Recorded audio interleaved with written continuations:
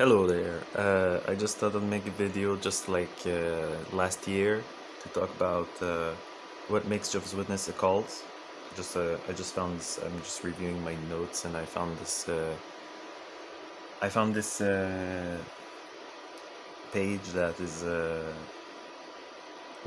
Numera is showing what makes it different from a religion. Why is this a cult? How is this a cult? So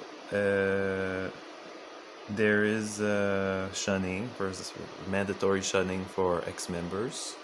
This is something that's unique to a cult. If somebody leaves and was once part of the Jehovah's Witnesses, you're not allowed to talk to them.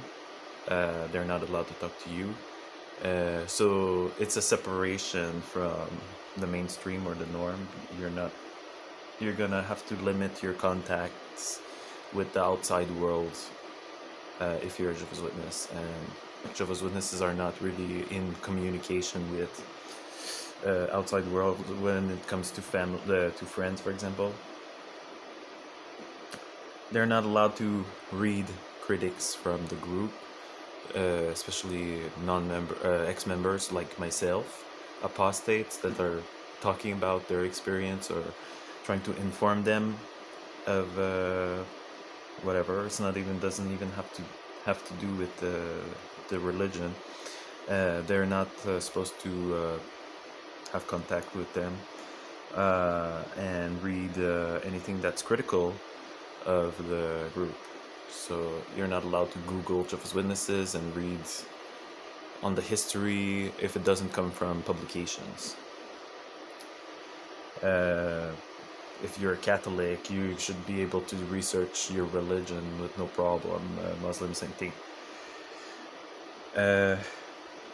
Higher education, at least for me, was not allowed. It's supposedly one of the deprived gateway to sin, which is usually when you're not in a cult, education is always a good thing. There's a record of failed prophecies that predict the end of the world. This is not something that you find in Catholic religion. They claim to have the right interpretation of these Bible prophecies that calculate this and that, and it's all focused on the end, what's going to happen after the end. We can predict the future, all that things, because we have the knowledge that comes from the divine. You're not allowed to read past publications of the group, so there's control of the information that you get. The no blood transfusions, this is unique to, I think, Jehovah's Witnesses. There's a secret manual for the elders, so there's you don't get all the information. There's no transparency there. You cannot they don't want you to know certain things, and you're not allowed to read certain things. And when it comes to pedophilia and sexual abuse, they're never gonna be talking about the topic. If they're gonna be talking about the topic, they're gonna be sugarcoating, like making it like sound like everything is fine, and it's actually the outside world that's spinning things to make it seem worse than it is. There's actually a rule that allows pedophiles to not get punished or not get reported to the police if the victim doesn't have two witnesses for the crime. Even if it's there's a child, they're being sexually abused, the elders are not going to believe them because they don't have any witness that were there to see the things. So that's one of the rules. That's in the Secret Elders Manual. Yeah, and so many rules exist that are not Bible based. For example, no beards. You're not allowed to have long hair. Women cannot wear lots of jewelry or makeup. No tattoos. No sex before marriage. No drinking, no drugs. These are all added rules that they're not found in the Bible. Well, the view of sexuality, how it's first either not present or spin in a very negative light. Everything is like focused on this is the end of time that's coming, and we're very close, and there's a build up and anticipation, and now it's not a time to be spending any time in this world or working for anything in this world. Everything has to be focused on this final time, this final moment. Don't make plans for the future. This is not the time Armageddon is coming. Your reputation can be very the reputation is based on your status in the organization, how much you do, not who you are, and it's very fragile. So you can be ruined with nothing. Somebody doesn't like you, they start to spread a rumor that you're not spiritual, you're partaking in things that are wrongly viewed, and next thing you know, you're no longer people would look down on you, or they would avoid you, and you don't understand why.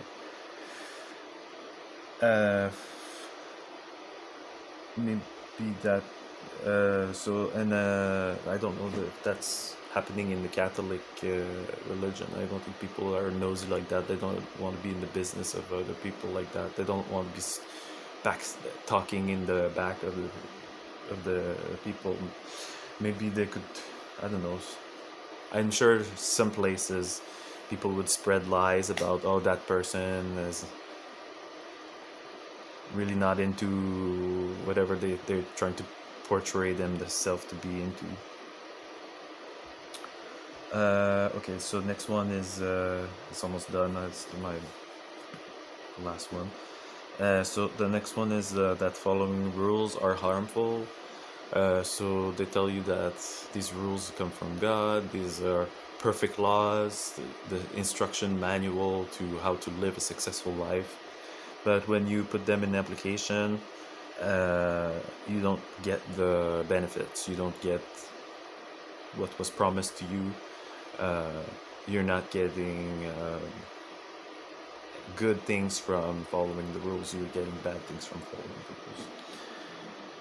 And finally, last point is women. I don't know if I'm repeating myself, but anyway, women must dress modest. So anything that's showing off some skin or seem to be sexy, too tight, skirts that are too short, this is really bad. You're allowed to approach a woman and tell her, that's really too sexy, you need to wear something more modest. Which I don't think it's people's business to go and talk to people and tell them how to dress. Women need to be submissive to men, which is not the norm, because in society it's equal, men and women, and also the role of women, where women are not allowed to pray publicly, they're not allowed to have certain talks, they're not allowed to have certain positions, or when you are in mainstream society, women have many roles, very important roles as well. So no upper echelons for women. And that's it for my video. Thank you. Bye.